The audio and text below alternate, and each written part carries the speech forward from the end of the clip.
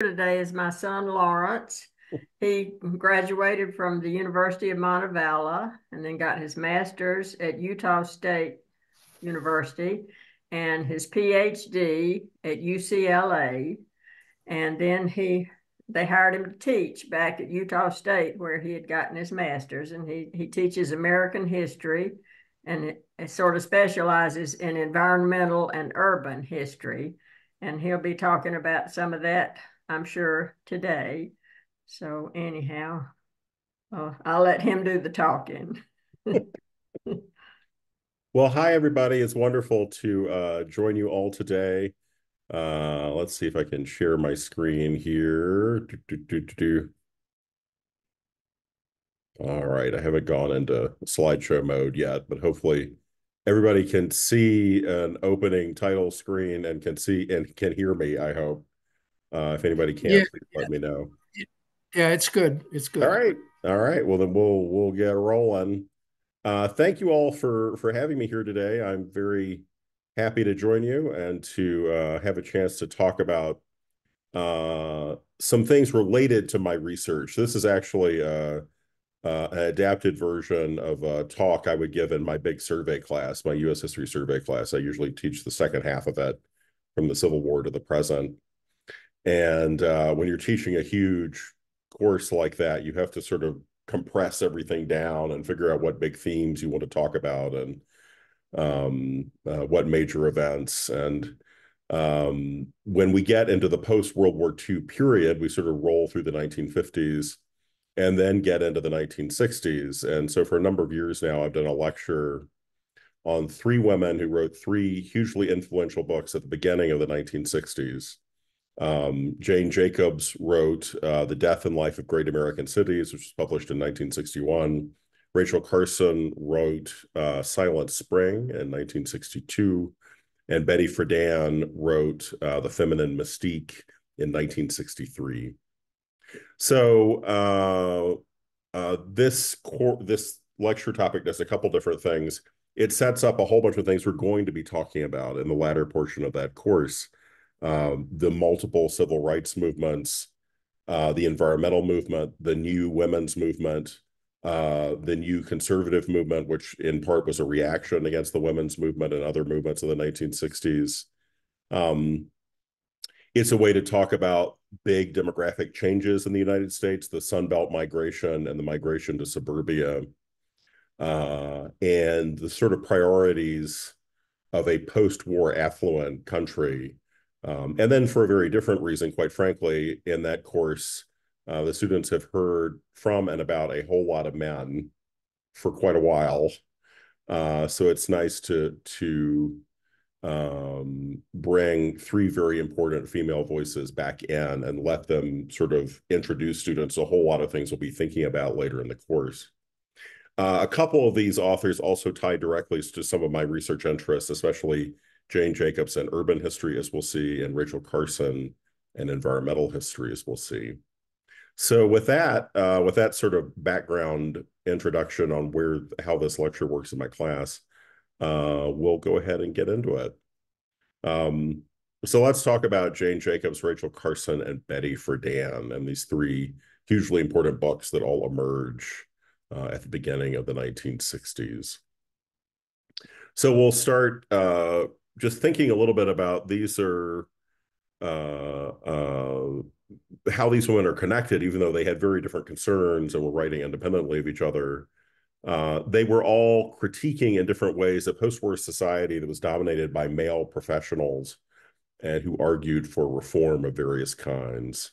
That all the major professions, even though there had been progress in a lot of ways, the major professions, medicine and law and politics and architecture and major fields in education, and especially the sciences, were still very heavily male dominated in this era. Despite the progress of the preceding decades. So let's start with one of these people, Jane Jacobs, and her critique of post-war urban planning and redevelopment. So Jane Jacobs is not someone with a background in urban planning or architecture or anything like that. She had more of a kind of a journalism background, but she mainly was just someone who lived in a big city. She lived in New York City, specifically in Greenwich Village, and she was incredibly dubious about what she saw as major transformations happening in American cities in the post-war era in the 1950s and early 1960s. She was especially concerned about urban planners who were doing these huge post-war transformations of urban life, blasting freeways through neighborhoods, building huge public housing projects, remaking whole neighborhoods, as some later urban planners saying, it's sort of like they were looking at a map from 30,000 feet and making these huge choices about what was going on in cities in the post-war era. Um, these urban planners were responding to something that was pretty obvious. In the second half of the 20th century, you see this mass movement out of central cities into suburbia, and from the so-called Rust Belt older cities of the Northeast to the Sun Belt cities of the South and Southwest. And they were responding to this loss in population. There were larger structural forces at work, especially things like the federal housing, FHA loans that made it possible for people to buy houses in suburbia. And so they're moving out of central cities and moving to where jobs are, where the weather is better. So I just, as a brief example here, and I don't know if our dialogue boxes are blocking the other half of the screen or not. But basically, everywhere in green exploded in population between 1950 and the 1990s, and everywhere in red had the reverse experience. It shrank in population. So Mesa, Arizona, a minor suburb of Phoenix, is going to become a big city in its own right. Phoenix, on the eve of World War II, was a place of about 50,000 people. By the census of 2010, it's the fifth largest city in the United States. So that's an example of massive growth. Places like Buffalo, places like Louisville, places like St. Louis, all lost a lot of population in the same era, in part to suburban sprawl, in part to people moving away to Sunbelt cities. Meanwhile, places like Anaheim, places like Sacramento, places like San Jose explode in population, while places like Baltimore and Detroit shrink. Detroit loses basically half of its population. St. Louis also has a very large population drop. I think one of the more telling aspects of recent census data was, I think it was the census of 2010, when San Jose replaced Detroit as the 10th largest city in the United States, which gives you some sense of how much the economy had changed, how much the demography of the country had changed since the industrial heyday of the country before and during World War II. So the urban planners are responding to this loss of population, to poor housing stock, to entrenched poverty, to other problems, but their solutions were kind of big, blunt efforts to impose change from above without thinking much about how people actually lived in these places or what they wanted from them. So just as one example, the question of public housing, which is an issue not just in the US, but also in Europe and Asia in the post-war era. The United States comes out of World War II largely unscathed. Of course, many parts of Europe do not. I think, for example, in Berlin and Warsaw, 90% of the structures were destroyed during the war, so everything's having to be rebuilt. So here is an example of big architects and big architecture at their most extreme. This was Le Corbusier, a famous Swiss and French architect. His plan for post-war Paris, just a giant pile of huge international style housing skyscrapers. Thankfully, this does not get built in central Paris, although structures like this do go up in the suburbs of Paris, and in a lot of other big European cities. And the US does it to a lesser degree. The US never builds nearly as much public housing as countries in Western Europe do, or Eastern Europe. But I can give you just one example. This was a big public housing project development in Chicago called Cabrini Green. So this was a neighborhood that was not doing great before all this was built. It had some poverty, fairly high unemployment. kind of standard issues of crime. So the solution from the big urban planners was to basically demolish the neighborhood, this predominantly African-American working class neighborhood, and replace it with high-rise towers. You can argue about whether or not that was a good idea to begin with, that if you're demolishing an existing community and streetscape and building an all-new place, whether or not that will somehow magically transform all the problems of a community where those problems are entrenched in long-term unemployment and things like that. But that was exacerbated by other problems. So in the US in particular, these large housing structures get built and then that's kind of it. They're not well maintained. They have plumbing problems and electrical problems, and the elevators stop working, which is a huge problem for anybody with mobility issues. So these become, over a few decades, frankly, unloved, unhappy places full of people who are not doing great, who don't really like these places. The older problems of the communities did not go away. In fact, they got worse in terms of unemployment and poverty and stuff like that. So in the case of Cabrini Green, and here I'm leaping ahead of Jane Jacobs. We're going to get to her critique in just a minute. But what happens in Chicago is ultimately this whole complex is going to be torn down and replaced with a mixed-use neighborhood. This was a plan for what it was going to look like.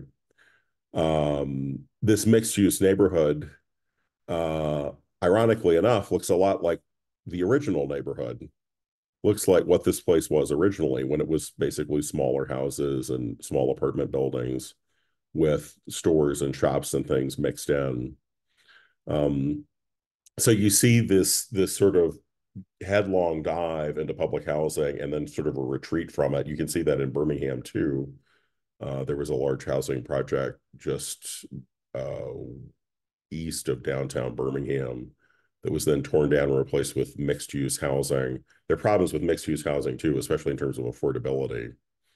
But the urban planners sort of took a step back from this huge scale redevelopment of neighborhoods to something that looked a little bit more like older organic neighborhoods. And that's going to get to the critique that Jane Jacobs was focusing on. So a couple other examples of this big redevelopment before we talk about Jane Jacobs. So this is all the stuff that's going on in the 50s. A huge freeway system was built in the United States in the post-war era.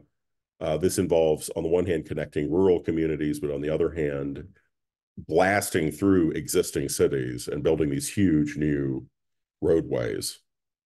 Let me give you just one example, one place.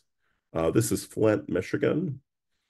Flint was for decades associated with GM and specifically with Buick. And GM told the city leaders in Flint that they needed freeway access for their huge Buick factory called Buick City. So city leaders in Flint went along with this plan to blast, as you can see, these freeways through Flint. In the process, they destroyed multiple African-American neighborhoods, working class and middle class, all in the name of traffic flow, all in the name of allowing supplies to get to Buick City. This is a huge factory. This is what it looked like in the 1980s. Unfortunately, this is what Buick City looked like by the early 21st century. So the city basically allowed this massive redevelopment project all in the name of progress. And then a few decades later, the whole reason for it was gone, as was the city's tax base. And Flint has had lots of other problems since then. But this, again, was a case where the planners are sort of getting what they wanted in the name of progress and movement at the expense of existing communities. And that, again, is a critique we'll see Jane Jacobs make. One other example from a different part of the country, Seattle was a place that was booming in the post-war era. Seattle was once a blue-collar town centered around salmon canneries and timber. But in the post-war era, as the headquarters for Boeing, it had become a booming place, maybe not in the Sun Belt technically because of its rainy weather, but still a place that was growing very rapidly in the post-war era. So it was not experiencing this kind of loss of population or entrenched poverty. And yet, even in Seattle, you see this fairly big redevelopment project that demolishes an existing neighborhood. Seattle did not have a large African-American community, but it did have one sizable, specific African-American neighborhood near downtown, and that neighborhood was leveled to build the 1962 World's Fair in Seattle. And that World's Fair was all about, and there's, of course, the famous monument from it, the Space Needle. The 1962 World's Fair in Seattle was all about Seattle establishing itself as an aerospace city, a city of the future and high technology, no longer a blue-collar resource extraction place. But in order to do that, they, again, demolished an existing neighborhood to build all this and to put in the monorail and other things. And again, you see whose priorities are winning here and whose are not. Some people, some priorities, some neighborhoods, some businesses are more important than others. And you see that play out in Seattle too. So that gets us to New York, to the biggest city in the country, the biggest fight over urban redevelopment in some ways in the country. And that comes down to a fight between someone who was hugely famous and someone who was not, Robert Moses and Jane Jacobs, and their fight over the future of New York. So Robert Moses was the most powerful planner in America. He had an incredible amount of power in ways that are almost unthinkable now. He could basically approve projects by himself, get them built without having to go through any kind of community feedback or environmental impact statements or anything like that. You could just sort of, look at a map of the city and say, I want the freeway to go here, and thus it would happen. He was responsible for some huge projects that New Yorkers use, infrastructure projects, freeway projects. And he really prioritized the concerns of big office building owners downtown in Manhattan and their workers. So his whole goal was to make New York a place that was easy to commute in and out of. And freeways were, of course, the central part of that. And building all those freeways in a dense city like New York involved destroying, of course, a huge amount of housing, a huge amount of neighborhoods to build all this stuff. So he builds all kinds of things, the Triborough Bridge and all kinds of stuff that New Yorkers use to this day. But he also, unfortunately, sort of baked into his designs some pretty negative things. Again, he really prioritized what was best for big downtown office building owners, for workers commuting in and out of the city, and not so much for anybody else.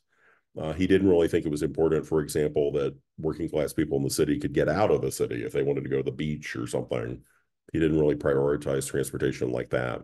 He was prioritizing transportation one way for one subset of people, for one economic activity. And that is what Jane Jacobs critiqued. So she, like I said, lived in New York, lived in Greenwich Village. Greenwich Village was this sort of, in the early 1960s, was this sort of hippie bohemian neighborhood. I'll come back to her book ad in a minute there. So this is Washington Square in Greenwich Village. It's still there today. It was in the 1950s a neighborhood where like Jack Kerouac and Bob Dylan and Jackson Pollock and all these 1950s, 1960s beat and countercultural folks and folk singers and important artists and writers lived in a alien universe where writers and artists could live in New York City. No longer with us, of course. So Robert Moses wanted to build a freeway right through Greenwich Village, right through the middle of this neighborhood. And this infuriated Jane Jacobs, not just to the point that she wanted to protest it or argue against it, but she wrote a whole book about it. And that book was The Death and Life of Great American Cities. In this book, which is a broadside against urban planning as it was practiced in the mid-20th century, she said the city planners are ravaging our cities. They put up gleaming stone and glass file cabinet housing, which breeds delinquency and crime. They've built spacious green park areas that are avoided by everyone but bums and hoodlums. They've condemned and destroyed entire city blocks that are not slums, but often attractive places to live. They've zoned our cities into intolerable patterns of dullness. So those were fighting words aimed at the heart of a profession that, again, was dominated by men who were doing these huge projects in the post-war era. She argued that these guys were looking at cities from 30,000 feet, and they weren't thinking about how cities actually worked and how people actually lived in them, and how difficult it is to create an organic sense of community and how easy it is to destroy it. And that's what these guys were doing. So she takes on Robert Moses. One of her many points of critique are those huge public housing projects. So I'll read just a little snippet here. In New York's East Harlem, there's a housing project with a conspicuous rectangular lawn, which became an object of hatred to the project tenants. And so one tenant finally tells a social worker why they didn't like it and why they don't like this whole neighborhood. As this tenant says, nobody cared what we wanted when they built this place. They threw our houses down and pushed us here and pushed our friends somewhere else. We don't have a place around here to get a cup of coffee or a newspaper even, or borrow 50 cents. Nobody cared what we need. But the big men come and look at that grass, that patch of unloved, unused grass in the middle of a bunch of high-rise towers, and say, isn't it wonderful? Now the poor have everything. This tenant was saying what moralists have said for thousands of years: handsome is as handsome does. All that glitters is not gold. She was saying more. There's a quality even meaner than outright ugliness or disorder. And this meaner quality is the dishonest mask of pretended order achieved by ignoring or suppressing the real order that is struggling to exist and be served. So her main complaint here is that these huge urban planning projects didn't think about ordinary people, didn't think about ordinary communities. Robert Moses, not surprisingly, hated her book, and infamously said that when he looked at her book, he said that she looked at cities like a housewife. The subtext being, of course, that wives and mothers had nothing of value to say about cities. And she, needless to say, did not think that. Ironically, this person who was not an urban planner, her book became standard reading in urban planning classes. When I teach my urban history course, students read a nice chunk of it to get a sense about what all she's arguing. And it's a really sophisticated argument that you can't just magically transform whole neighborhoods and communities just by building some giant buildings or blasting through a freeway. That you needed to think about how these communities actually worked, how people related to them, what they wanted out of them, which of course takes time to actually think about all that. And that was not where urban planning was in the 1950s and 1960s. And I think to wrap up our discussion of Jane Jacobs, in some ways, she is even more relevant right now, 4 years after COVID completely transformed how we work and how we do or do not commute to work and how much we do or do not need to use office space. Because again, one of her arguments was that you people, you planners, are prioritizing one kind of economic activity, office workers who commute into the city and leave and occupy these big office buildings. You're not thinking about any other kind of economic activity. And a viable downtown needs to have office workers and residents and restaurants and stores and public services, and that a more diverse downtown community, a more diverse downtown economy will be much more resilient and do much better in the longer term. And so, one of the things that's happened post-COVID is a whole lot of that super expensive downtown real estate is not as occupied as it used to be. And it's sort of hilarious. The New York Times invariably every week or two does some big article about, will no one think of the billionaire real estate developers and their tragic plight because their office buildings aren't as occupied as they used to be. And even Manhattan, which of course is this hugely lively, wealthy place, is having trouble with business occupancy. And so I think Jane Jacobs, many, many decades after her book was written, is once again having the last laugh. So that's Jane Jacobs and urban reform. Let's talk next about Rachel Carson, the fight against DDT and the emergence of a new environmental movement. Fast forward a little bit here to get to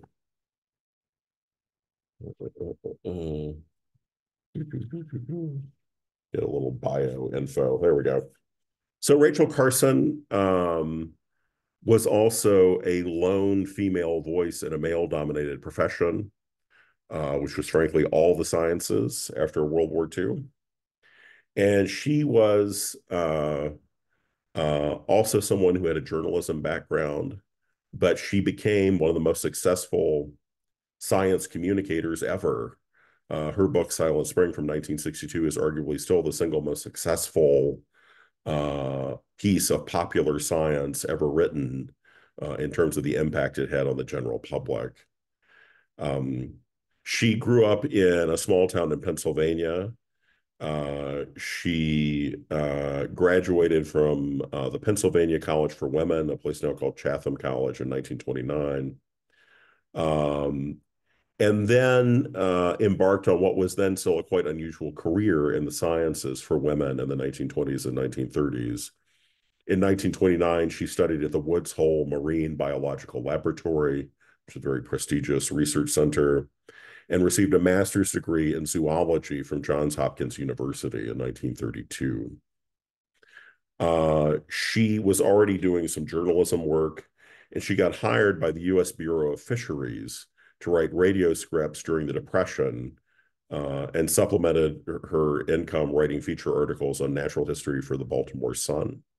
And a little later in the 1930s, she began a 15-year career in the federal service as a scientist and editor, and became editor-in-chief for all publications for the U.S. Fish and Wildlife Service.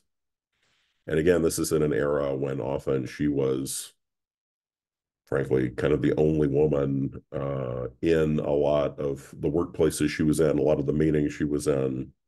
The sciences were still overwhelmingly dominated by men in that era. In this writing, she is sort of taking her specialized scientific knowledge and figuring out how to communicate it to the general public.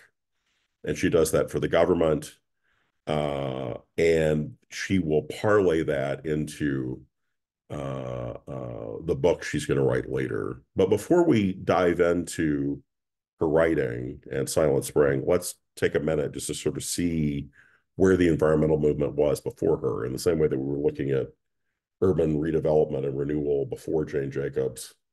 Let's take just a couple minutes to look at the environmental movement before Rachel Carson.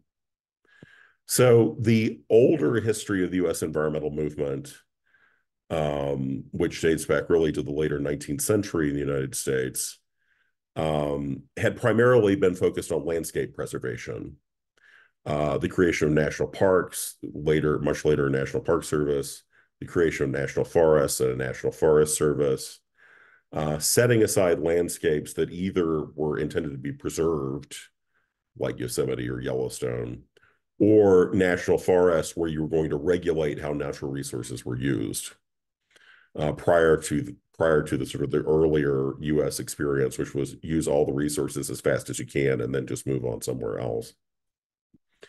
So that earlier environmental movement had some huge successes, preserving places like Yosemite and Yellowstone, these spectacular landscapes that were preserved primarily for their aesthetic value, for their beauty. They weren't being preserved as intact ecosystems, or they weren't really thinking about anything like that yet.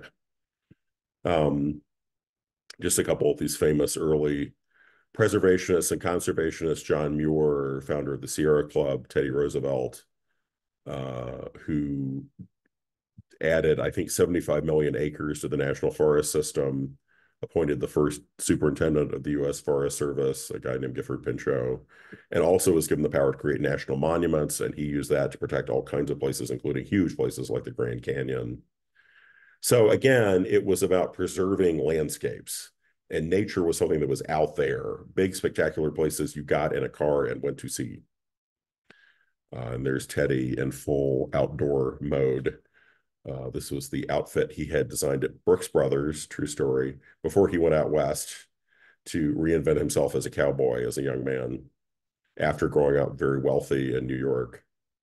So that environmental movement had some very real successes. It did all kinds of things. The first national parks in the world were created in the United States.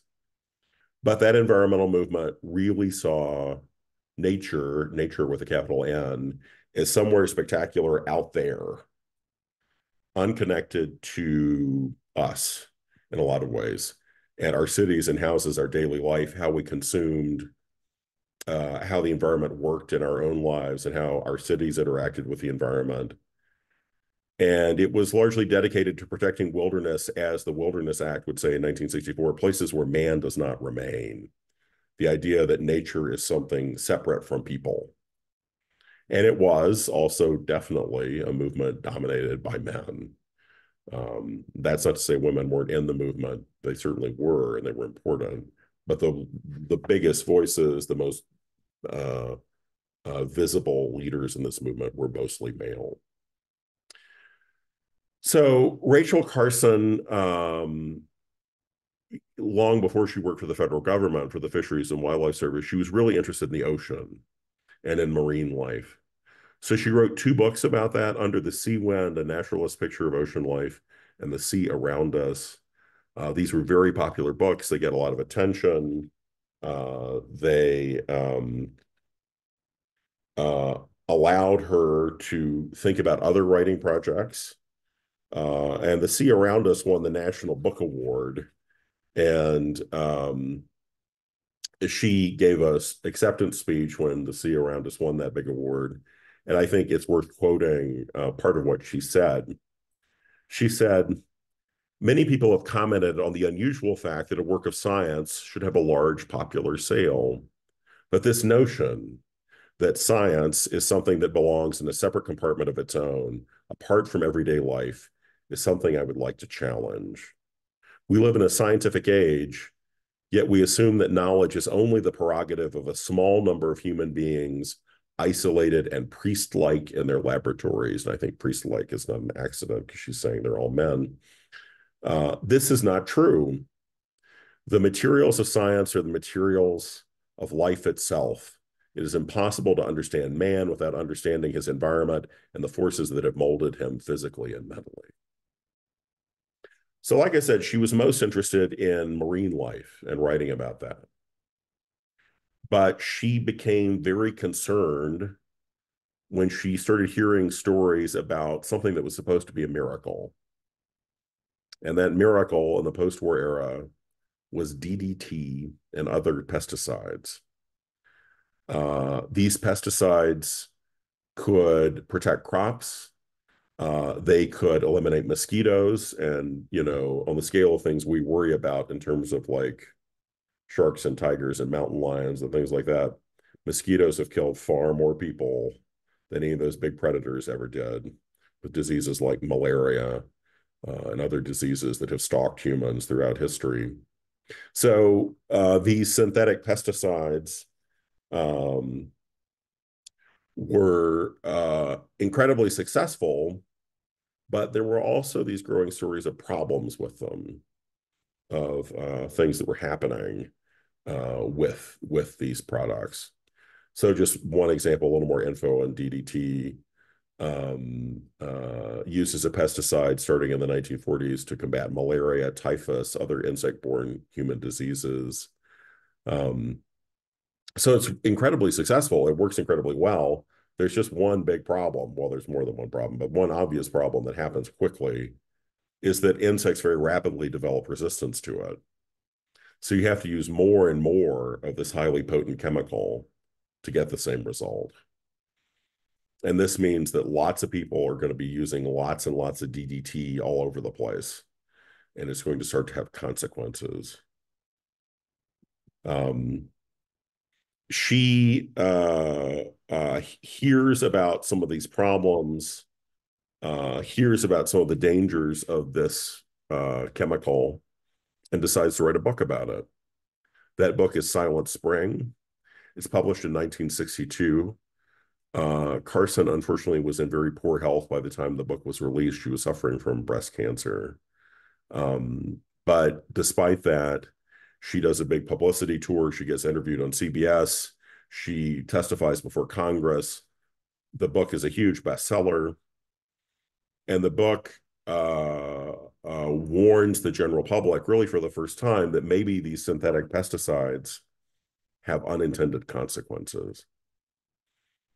So she opens the book with this sort of lovely image. There was once a town in the heart of America that seemed to live in harmony with its surroundings. It lay in the midst of a checkerboard of prosperous fields of grain and hillsides of orchards, so on and so forth. So it opens with this sort of beautiful scene of a town somewhere in the middle of America. And then she takes a turn into sort of gothic horror. She says, then a strange blight crept over the area and everything began to change. Some evil spell had settled on the community. Mysterious maladies swept the flocks of chickens. The cattle and sheep sickened and died. Everywhere was a shadow of death. The farmers spoke of much illness among their families. In town, the doctors had become more and more puzzled by new kinds of sickness appearing among their patients. There was a strange stillness. The birds, for example, where had they gone? Many people spoke of them, puzzled and disturbed. The feeding stations in the backyards were deserted. The few birds seen anywhere were moribund. They trembled violently, could not fly. It was a spring without voices. And this, of course, is where the title for her book comes from. And she goes on to say, no witchcraft, no enemy action had silenced all the new life in the stricken world. The people had done it themselves. So that's the opening to the book. So she's grabbing readers with this alarming depiction. She then describes how she's combining a bunch of stories together, though this town does not actually exist, but it has 1,000 counterparts in America or elsewhere. Every one of these events happened somewhere, and many rural communities suffered a substantial number of them. What has already silenced the voices of spring in towns in America? This book is an attempt to explain.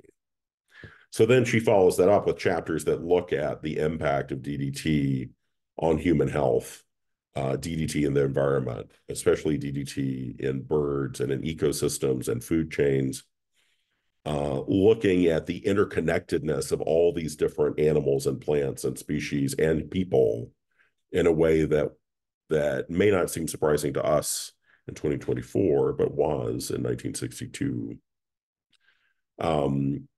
Lots of people would criticize her book. The petrochemical industry had a freak out about her book. And we're going to see some examples of that in just a minute. But the biggest critique that was aimed at Rachel Carson, and that you still hear sometimes today, is that she was saying that pesticides should never be used. And because she said pesticides should never be used, she was responsible for a big increase in malaria cases or something like that. And that is not true.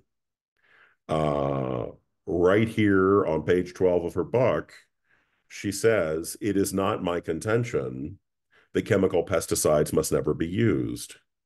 I do contend that we put poisons and biologically potent chemicals indiscriminately into the hands of persons largely or wholly ignorant of their potentials for harm. We've subjected enormous numbers of people to contact with these poisons without their consent and often without their knowledge.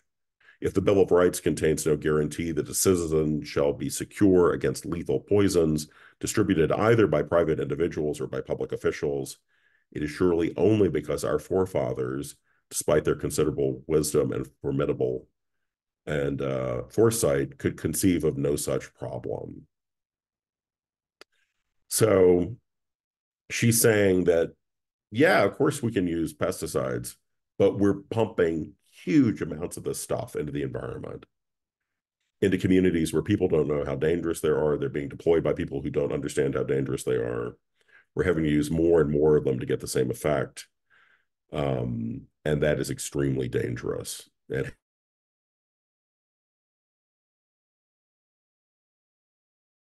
famous example is the national bird, the bald eagle. the bald eagle almost went extinct because of DDT in the environment. So bald eagles are predators. They eat lots of fish, among other things. And DDT was accumulating in the fatty tissues of fish. Eagles would eat this fish laced with DDT. They would have health problems. And most famously or infamously, when female eagles laid eggs, the DDT had so profoundly affected their health that the eggshells weren't normal. They were too thin and too brittle. And the moment the eagle sat on the eggs, they would crack. So you have this, near extinction of this iconic animal. And it's sort of like in the late 19th century when the bison almost went extinct. And for the first time, a lot of Americans thought, wow, that's really bad. This is an iconic American animal. We don't want it to go extinct. Some sport hunters and early conservationists hatched a plan to try to save the bison. And here now in the 1960s, again, this really famous animal is about to go extinct because of human actions. Just some example of the pushback she got. Silent Spring is now a noisy summer. Pesticides industry up in arms over her new book. Just some examples. One corporation sued to prevent publication of the book. Chemical and pesticide corporations condemned her as, and I quote, a hysterical woman, and asserted that women were overly emotional and simply incapable of understanding complex scientific issues. The U.S. Secretary of Agriculture asserted that, and I quote, since she is unmarried but attractive, she must be a communist. Not sure how that works. And there was this concern that this would somehow lead to weakness in the Cold War, that it would allow the Soviets to get ahead of us.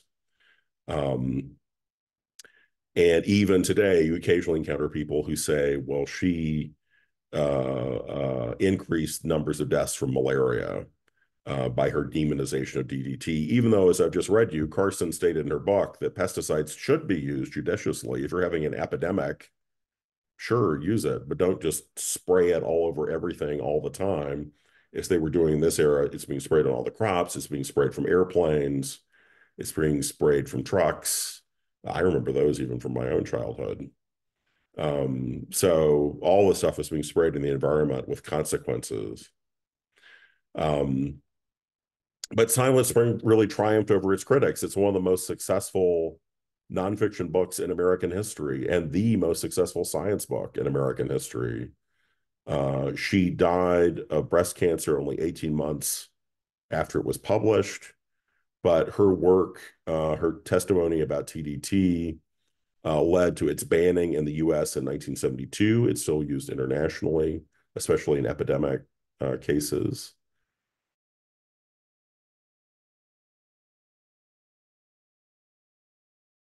In 1970. And this newfound awareness that human pollutants didn't just go out into nature, they came back to us. There's increasing concern about things like, for example, detergent showing up in suburban water systems because it was leaching out of septic tanks and into local water supplies. That is not a glass of beer, that's tap water with detergent in it.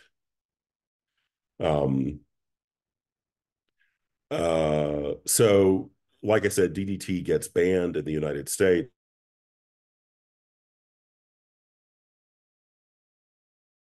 Country is now banned for all uses except for malaria control. So it's still being used for that.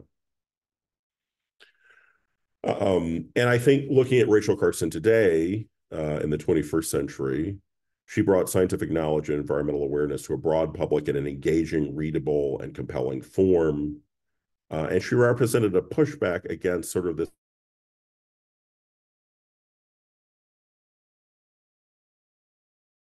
and that critique would show up again.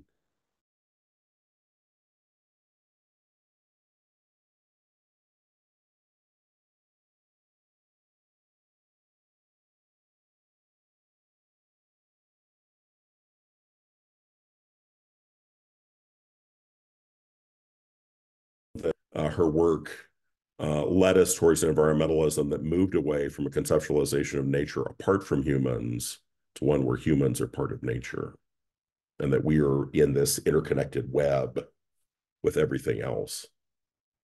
So that's Rachel Carson.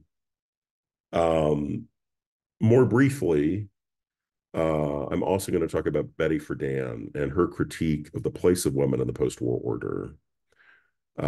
She publishes a book that arguably is more controversial even than the other two, a book called The Feminine.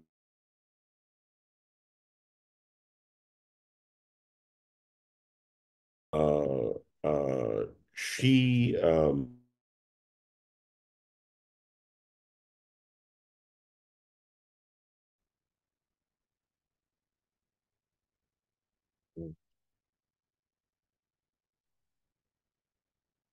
there we go.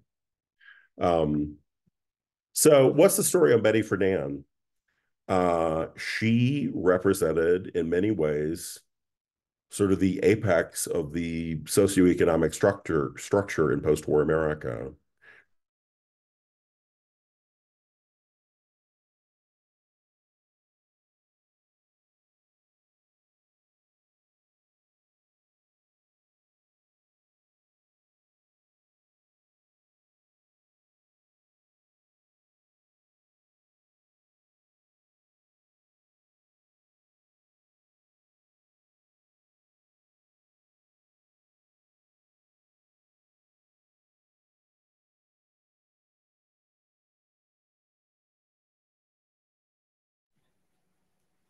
Um, You're having a lot of trouble.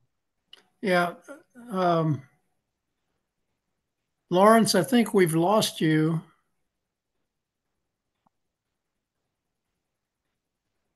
Can everybody hear me now? Yes. So it's not a problem with the Zoom. It's a problem at Lawrence's end, I think. Rosemary, are you still there? Yeah, you're muted. You think I ought to try calling him? I don't know.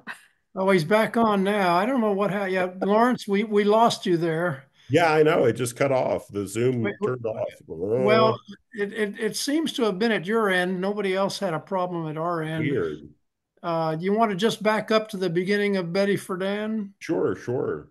Because that's where you went off right there. Okay. All right.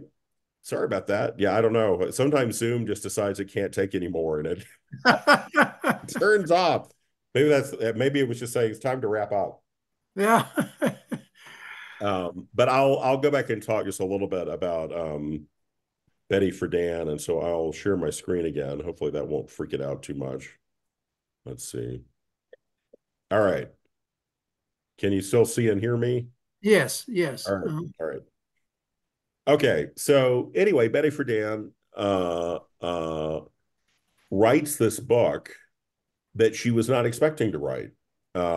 She had graduated from Smith College, which was one of the very elite women's colleges founded by the Ivy League schools before they would admit women. She's writing, she was asked to gather responses from her alumni class at Smith College 15 years after they had graduated from school. And she got the survey results and she was shocked by what they said. What they said was that a lot of her classmates, who on paper were at the apex of American life in terms of socioeconomic success, these were people often from wealthy families. They had married well, they lived in nice houses, they had kids, they had husbands who had very successful careers, but they sure weren't very happy. And so at first she thought about writing an article about that, and then she wrote a whole book about it. And that book is called The Feminine Mystique. It became one of the best-selling nonfiction books of all time. And it begins with an introduction describing what Friedan called the problem with no name, the widespread unhappiness of women in the 1950s and early 1960s. So she takes the survey results from Smith, and then she did a bunch of other surveys and interviewed other women who said they weren't very happy. Despite living in material comfort, despite being married with children, and in many ways being happy with those aspects of their lives, still not being happy overall. She argued that these women had sort of been pushed into one particular way of being, one particular trajectory for their lives, and not really given the option of any others, and that this was a core reason why they weren't happy. So this is Betty Friedan, who died in 2006. And that's the book, The Feminine Mystique. I'll just read a couple quotes from it. Let me see here. There's another page I got to. The problem lay buried, unspoken for many years in the minds of American women. It was a strange stirring, a sense of dissatisfaction, a yearning that women suffered in the middle of the 20th century in the United States. Each suburban wife struggled with it alone as she made the beds, shopped for groceries, matched slipcover material, ate peanut butter sandwiches with her children, chauffeured Cub Scouts and brownies, lay beside her husband at night. She was afraid to even ask herself the silent question, is this all? For over 15 years, there was no word of this yearning in the millions of words written about women, for women, in all the columns, books, and articles by experts telling women their role was to seek fulfillment as wives and mothers. They learned, I'm fast forwarding here, they learned that truly feminine women did not want careers, higher education, political rights, the independence and the opportunities that the old-fashioned feminists had fought for. So remember, these are women in the 1950s, 1960s, who are another lifetime after the original struggle for women's rights, which starts in 1848 with the Declaration for Sentiments at Seneca Falls, the demand for equal rights for women, the right to vote, the right to own property, the right to own businesses, the right to go to university, the right to practice in the professions. It takes a whole human lifetime all the way to 1920 just to get the right to vote. And then in the intervening decades, women gradually got access to higher ed, got access to the professions. In the 1920s are increasingly visible in public life and increasingly have their own careers and their own income. In the 1930s, women did all kinds of work during the Great Depression. In the 1940s, they did heavy industrial labor during World War II. So they're doing all of that. They're finally getting access to higher ed. They're finally getting access to professions. And then the 1950s comes screeching in, and the culture seems to say, no, you shouldn't do any of that. You shouldn't want any of that. Here's the one way you can be. And Betty Friedan was not saying that women shouldn't want to be housewives or mothers or anything like that. She was saying that they should have the option to be whatever they wanted, to pursue whatever kind of life they wanted, not just one kind of life. So in that sense, her critique is specific, of course, to this one subset of women, frankly, fairly affluent women in the post-war era, but it's this much larger question of the role of women in society and the options they had or didn't have. And though her focus is specifically on women and is going to lead to sort of the new feminist movements of the 1960s and the 1970s, the failed Equal Rights Amendment, the legalization of abortion, which of course is still dominating our politics now in 2024. So she sort of leads into this new, what we would call second wave feminism of the 1960s and 1970s. But also, like these other women, even though Jane Jacobs was talking about cities, Rachel Carson was talking about the environment, all three of these women were looking at a world dominated by men, where men control the professions, men control politics, and saying, maybe the post-war world you have created isn't exactly perfect, and maybe even not all that great for a whole lot of people. So that's how these three very different women and their critiques connect to each other, connect to this longer, older women's movement, and connect also to where that women's movement is going in the future. And as I think even today, all three of those books are very fascinating reads and very interesting takes on not just women in American life, but the whole sort of question of how we organize our society and what our priorities are and what we are concerned about. And all three of these authors spoke very eloquently to that. And with that, I will wrap up, and I guess I can leave the screen share on for the moment if anybody wants to ask about any slides or anything. But otherwise, I'd be very happy to take any questions anybody has. And be sure to unmute yourself before you speak. I can't read lips, I'm afraid. Yeah, yeah. There are times nowadays where these criticisms are made of the old white men. One question I have is, do you think it was a conscious antipathy towards women, or just a gross unawareness? I never thought of men as particularly going, trying to hold women down, although I guess they have. But I'm curious as to whether it was really a conscious effort, or if it was just an assumption that the current norms of the times were perfectly all right, or whether it was just a lack of awareness.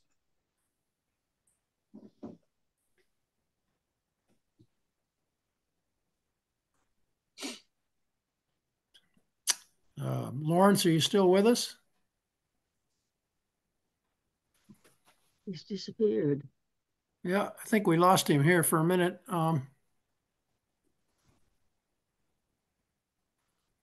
Andy? Yeah. I think the books were written by women, these important books, in large part because it was a man's world and the men didn't really think about these issues as they very much. I mean, it was their world. It was our world, if you will. And women were affected by it, and it clearly, or they were more observant, which women are in general, I might say. In the case of New York's planning, Robert Moses, he was very definitely not in favor of the lower classes. And the roads that he built were made in such a way that people who traveled by bus couldn't get off the highways very easily. And he would have had a freeway running right through the center of New York City. There was a very interesting book about him and his power. And nobody questioned it, really, at least publicly. Whereas Jane Jacobs, who was a very observant person, called him out on it. And I think that's part of the reason that these books are written by women. Just a thought. Lawrence says he's trying to get back on. His Zoom just quit and he's having to log on again. I don't know what keeps happening from his end. Well, you know, look, just another observation. Look at what the Taliban are doing to women over there in Afghanistan. I mean, it's a fear of losing control, don't you think? Don't you think that's why men do what they do throughout history? You can just see it in every example. The Roman civilization and then there were women like Cleopatra that totally dominated for a while in Egypt. Where did she come from? How did she do that? You know? I would love to give a couple of personal examples. In the 1970s, I had an insurance salesman hang up on me because my husband wasn't home and he could only talk to my husband. And I tried to buy a car from a car dealer in the town where I lived, and he would not let me buy a car without talking to my husband. Needless to say, he didn't sell me a car, and neither did the insurance salesman sell us any insurance. uh, what about the biblical right? They think women's place is in the kitchen, and some think in the stove.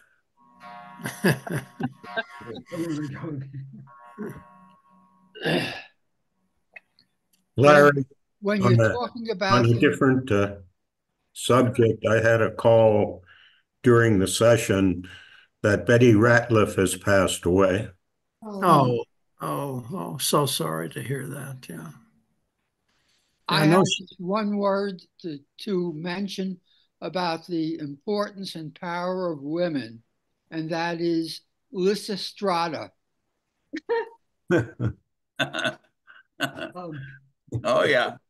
I've got a question for Lawrence. We keep reading today. Oh, you muted. Okay. I'm back for now. Apparently, my internet actually went out. I was in a Zoom meeting for 3 hours yesterday. I would have been perfectly happy if my Zoom had died yesterday. Okay. No. Right.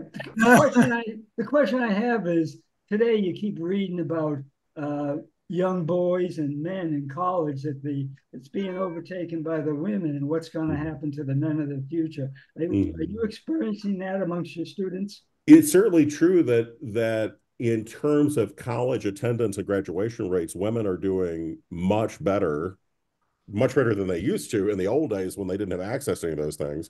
Right. And in the last couple of decades, they have to some degree outpaced male students in terms of graduation rates and attendance. I think it's an interesting question how much of that is about male students specifically, and how much of that may speak to other issues like our K through 12 education system, the unaffordability of college, which is a whole different problem, and people not necessarily believing that a college education is worth it in terms of the cost, especially in states where it's really expensive. On paper, I think if you run the demographic tables, it's still definitely worth it, both in terms of earnings and in terms of even lifetime health outcomes. But there has been this definite drop off in the number of young men coming to college. And so what are all the reasons for that? And how can we address it and better address all students, of course? I think one reason is there are more jobs available to men without college education, and women believe that they can't make it without a college education. I think, and I think especially when you think about jobs that are male coded, like construction, or in the world I live here in Utah, we see enrollment dip when there's an oil boom, for example, because a lot of our students are from rural places where the oil and gas industry is big. Right. And they can get good paying work where they don't need a college degree. And then when it dips again, they come back to college. So you do certainly see a correlation there. Well, you also see more women now in high executive positions. In our medical school, they occupy probably more than 50% of the departmental chairs. They're very well organized in the sense that there are women's support groups that are very helpful to women and help and give them advice on how to proceed. Men don't have that. They really don't have that very much. And being part of the previously dominant group, they take for granted. They must be taking it for granted. They don't see themselves as in a competitive position. Yeah. It's just of course, is a huge change from the way it was 50 or 60 years ago. Yeah. One thing I've noticed is that when women enter a profession or job in great numbers, the pay for that profession goes down. Yep. For everyone, male and female. The ultimate example of that is historically was the first industrial workers in the United States in the textile mills of New England, where they turned all that slave-grown cotton into cloth, and it was the nation's biggest export. Those textile mills employed women because they could be paid half of what men were paid. The rationale being that women only worked temporarily. They would all leave the workforce to marry and have children, whereas men were heads of households, so you had to pay them more. And that lasted from the 1820s, 1830s into the 1840s. And then those American-born women were forced out by an even cheaper labor force, which were all the new and deeply desperate immigrants from Ireland during the potato famine. So, you know, labor capital is always going to figure out how to lower its labor costs. There's an article in the Wall Street Journal today about women leaving Goldman Sachs because of the glass ceiling. That's interesting. Well, I think, you know, it's interesting to think about how there's been an incredible amount of success in some regards and less so in others. I mean, it's hard to imagine, but I mean, one statistic is when Ruth Bader Ginsburg finished law school, and I don't know what year that was. When she finished law school, there was not a single law firm in New York City that would hire her because she was a woman, and they just didn't hire any women.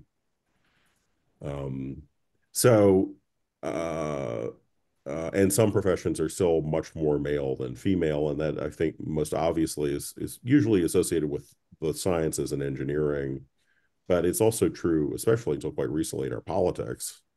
That was still overwhelmingly male. That's somewhat less true today, but it's still more male than not. So I think it's a mixed set of circumstances, and of course it also depends on other things too. Like if you are lucky enough to grow up in a family with some resources and go to a good school system, then you have more options whether you're male or female than if you don't. You know, that dictates a lot of things beyond gender, of course. And there's race and all sorts of other factors as well, of course. Well, Lawrence, this was a great discussion. I think we about run the course. Maybe one more question. Anybody have one more? No? Thank you very much. We really appreciate it. Yeah. Well, and I'm sorry I zoomed in and out, but I enjoyed speaking with you. Thanks. Yeah. Excellent presentation. Thank you. Thank you. Thank you very much. I appreciate it. I hope you all have a wonderful day. Okay. See you all next week. Bye-bye.